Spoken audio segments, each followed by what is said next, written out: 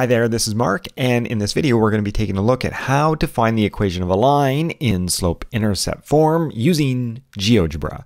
I'm going to get started by labeling my first point here, described by the order pair 3, 6, and assigning it to the variable p1.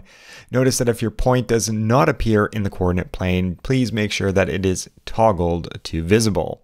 I'm now going to define my second point, and then I'm going to create a list. Now in Geogebra, we create objects of type list using curly braces, and I'm going to populate this list with my 2 points, P1 and P2.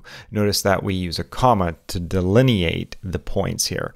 Now I can make use of the fitLine function, which will be used to find the equation of the line in slope-intercept form, and the argument of that function is that list of points. Now we can see from the equation that the slope is -5, but I could use the slope function and provide it the argument of our object, which is our line, which is described as f. In fact, in this case, a function. And we can see here that this returns the slope of -5. And since I'm in Sweden, I'm going to denote the slope as k. Now I can also see that the y-intercept of our line is +21. I could take our function f, provided the argument 0, and this returns 21, which is our y-intercept.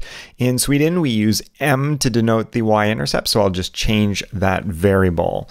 Now the last thing I'm going to show you here is how to find the correlation coefficient, and this function takes the list of points as its argument, and as expected we get a value of -1 here as our line is decreasing, and it is perfect correlation. Ooh, I did mention that I am in Sweden, so how do I get those function names in Swedish? Well, I go into settings, hit the cog, and choose Swedish as my language for Geogebra, and boom! All the function names are translated to Swedish. My name is Mark, thanks for watching.